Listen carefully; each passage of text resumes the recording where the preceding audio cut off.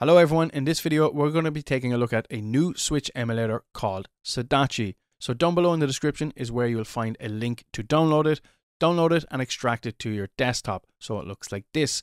Unfortunately, I cannot show you where to get the prod keys as well as the firmware. However, if you do a quick Google, you'll find both of them on the exact same website. Once you find them and download them, extract them and put them on your desktop so it looks like this. These are the three items you should have on your desktop: the emulator, the firmware, as well as the keys. This is for the 5-in-1 drive only. I want to make that clear.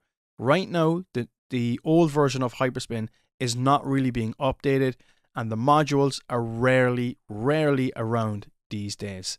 So again, it's basically for the 5-in-1 drive. I will be using my personal drive, so let's move on. Right now, as you can see, we've got the folder open. So go find your Retrobat folder on your 5-in-1 drive, open it up and go to the emulators section.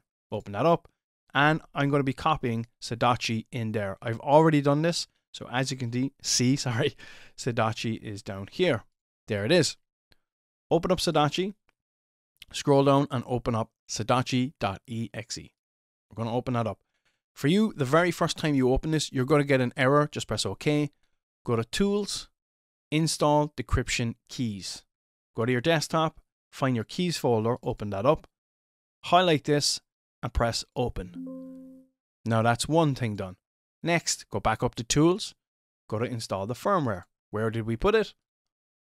Go to your desktop, highlight the folder and just press Select Folder, installing the firmware. Now we need to install the games, or just tell it where the games are. So go to double click this, go back just to make sure people can see it. Add new game directory. Double click. Where's yours installed? For me, it's on my personal drive. It's in the Retrobat folder. So for those that don't know, your Launchbox and your Retrobat all runs from basically the same folder. So open up Retrobat, go to ROMs, scroll all the way down to Switch, press S on your keyboard, also helps. And just keep going. There it is. Highlight the folder and press Select Folder.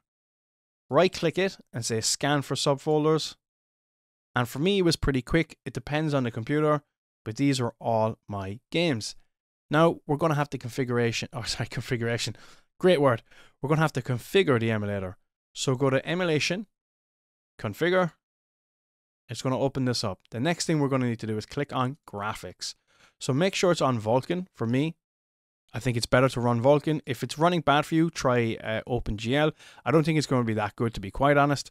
So go to Vulkan, select your graphics card, make sure that's selected. Mine's a 3080 Ti. Make sure VSync is on. I'm going to use borderless windowed for now.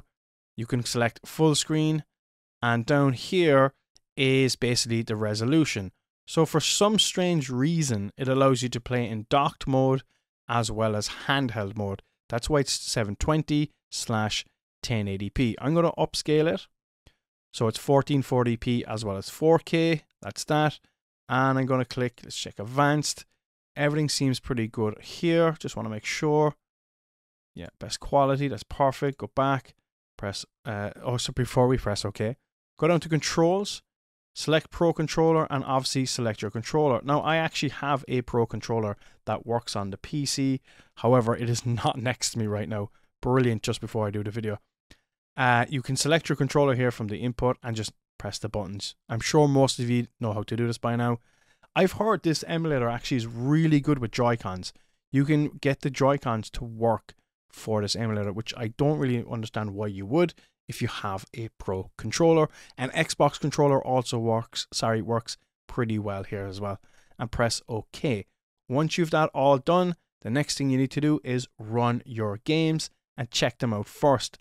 Now we're going to try and move them over to Launchbox, as well as I might take a look at the Retrobat version. Let's go.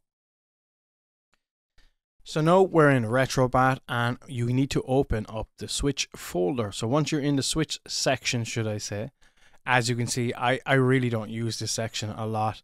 I really need to overhaul it. It looks terrible, to be quite honest, in Retrobat. So before you launch a game, you press select on your controller, Scroll down to advanced system options, and as you can see, it's using Yuzu at the moment. So click this and press Sudachi and back, and from now on, every time you launch a game, it's going to launch it from Sudachi. Now let's head over to Launchbox and switch it up over there.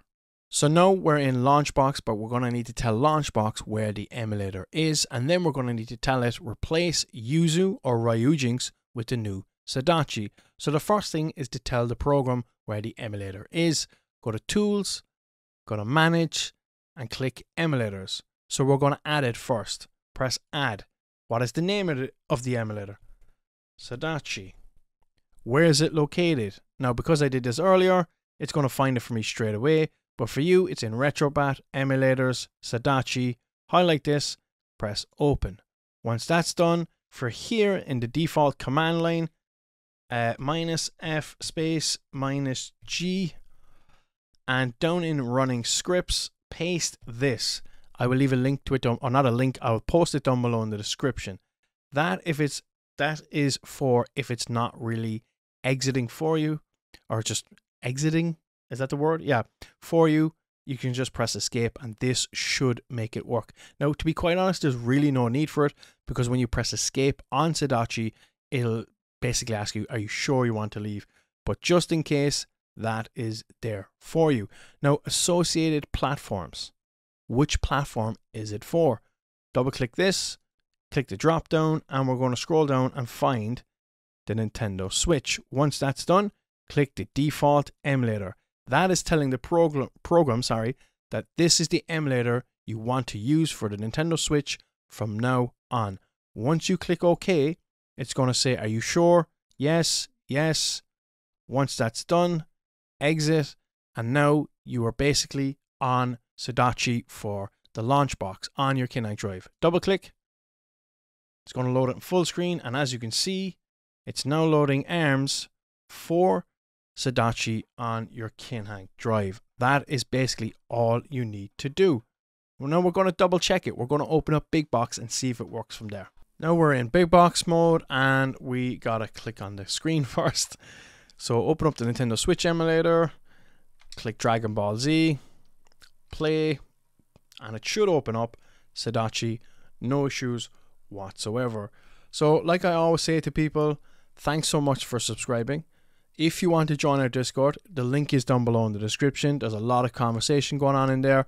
I really do appreciate everybody that's joined recently. I also appreciate people that help each other out in there. It's absolutely amazing. Thank you so much. Here's the game. As you can see, it's loading. Nintendo don't come after me. And my controller, which I have now, as you can see, is working perfectly. Like I always say, have a lovely day, and thanks for watching.